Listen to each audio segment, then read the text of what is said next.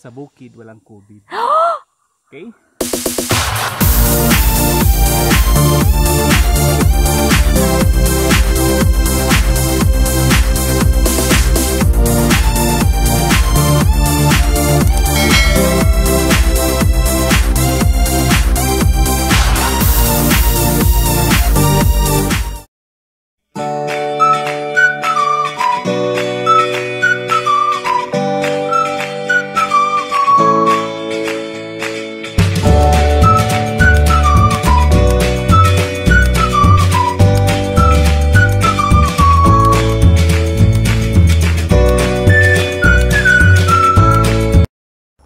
Alright, good morning everyone! Morning! And mabuhay! Ito, kasi simula pa lang namin lakad! Time check! Okay!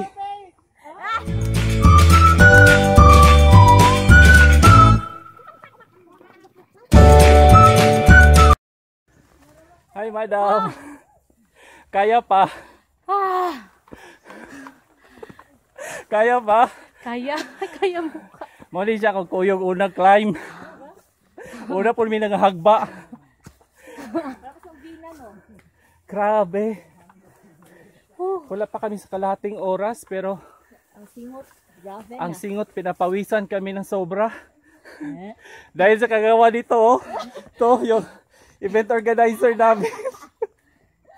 Mali. Inulan kami ng maaga eh. Oo.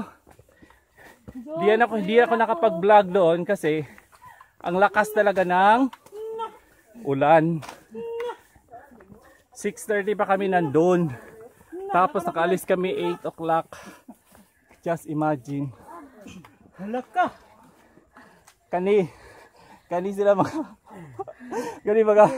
original ni, mga original climbers ni damo. Grabe. Iba talaga yung dala ng sigbin. Oh. Original sigbin. Oh my God. Dahil kahit sobrang init, kahit sobrang lamig, pero grabe ang pawis. Kaya tinanggal ko na yung jacket ko. Grabe. Yung kasaman ko nandun sa baba.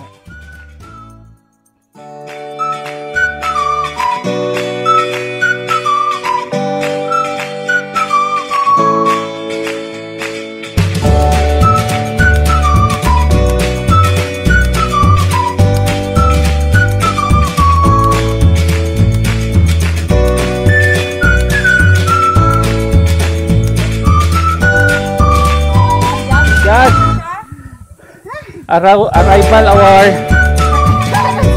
climbers from mga bagtik mga climbers.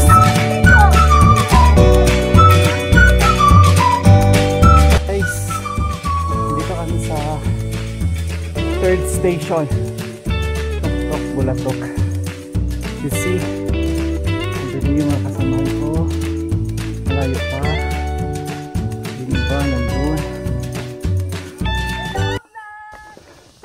Hi. Kakapagod.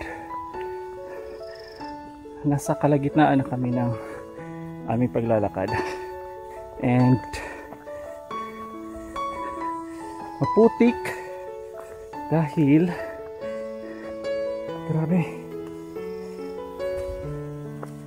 yung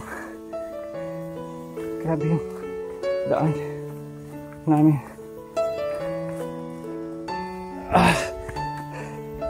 Pero okay lang, survive. Ito yung pinakamatagal kong hinintay kasi dapat March aakyat kami ng bundok pero hindi natuloy dahil nag-lockdown.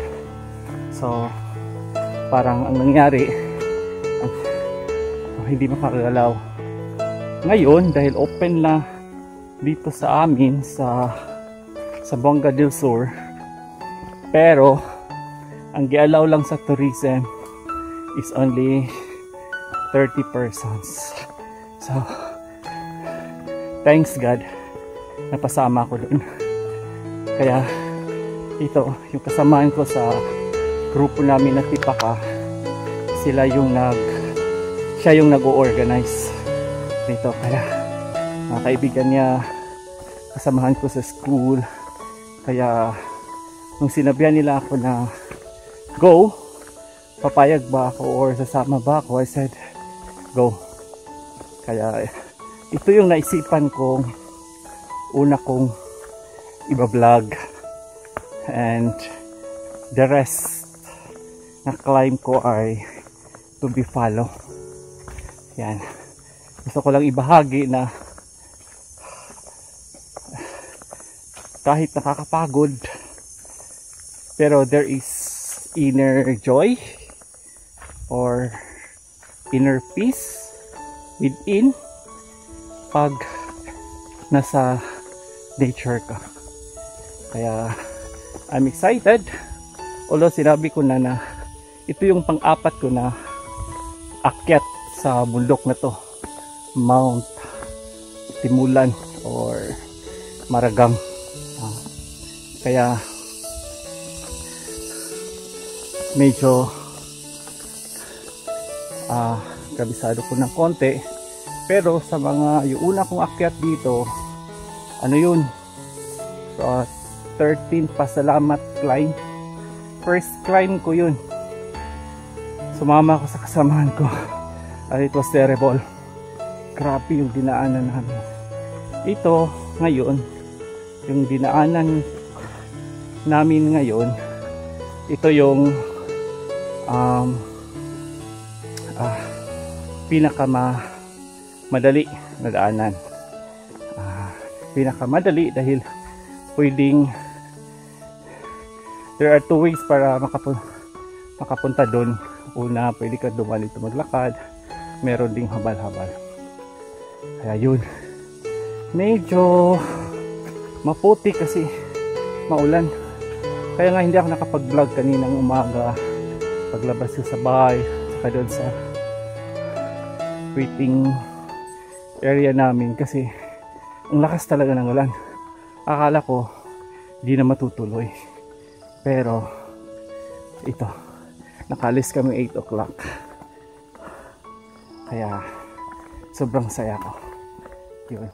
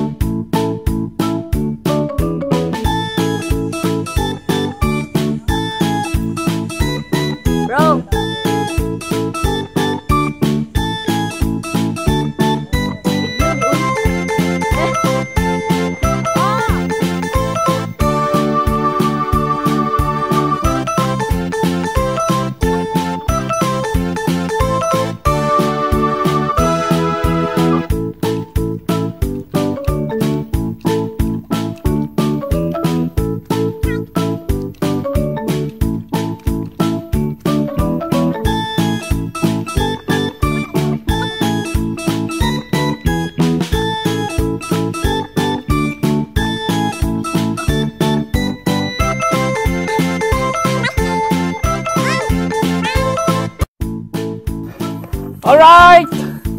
Woo! We are here on top of the mountain! Oh, lake day! Lake! My God, see? Pasilip lang sana, guys. Say hi, hi, hi, hi!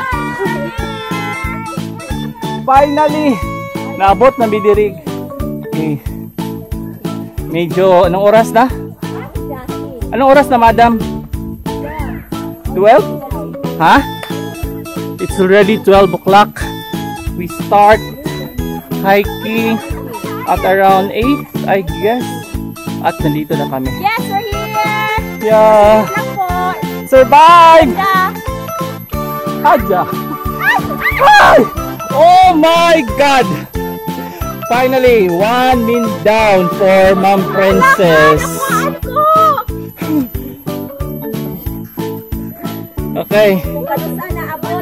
Kung kailan dumating, ayun na. Tsaka na. Ito, event organizer namin. Kala nyo bagtik no, lit-lit na katawan. Pero ito nga yung dahilan eh. Walang tulog. Ayan na guys. Pupunta tayo dyan mamaya. Swimming tayo, swimming. Ma'am Hada! Bye-bye! Ayan, galing pa yan sa Usamis. Grabe yan, bagtik yan. Okay, ang ganda. Finally.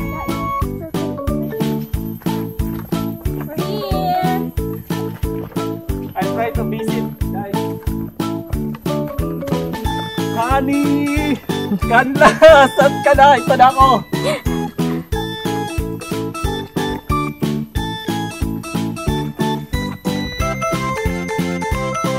Yan guys, safety first. One of the requirements dito. Saka talaga naman wash. Diba? So, we will just follow the protocols or else we will die for COVID-19.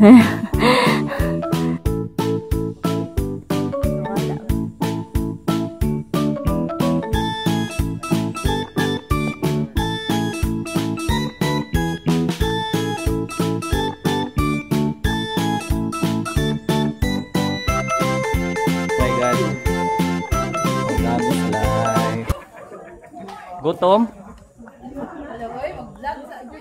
Gutom? Yatap mo togs, ina. Yatap mo togs. Gutom, Jazz? Yatap mo togs. Grabe na gini. Gutom. Uy, ka-perfect. Usan ni ma'am? Pastil. Pastil ba? Balik ka ang Julius. Oh my God.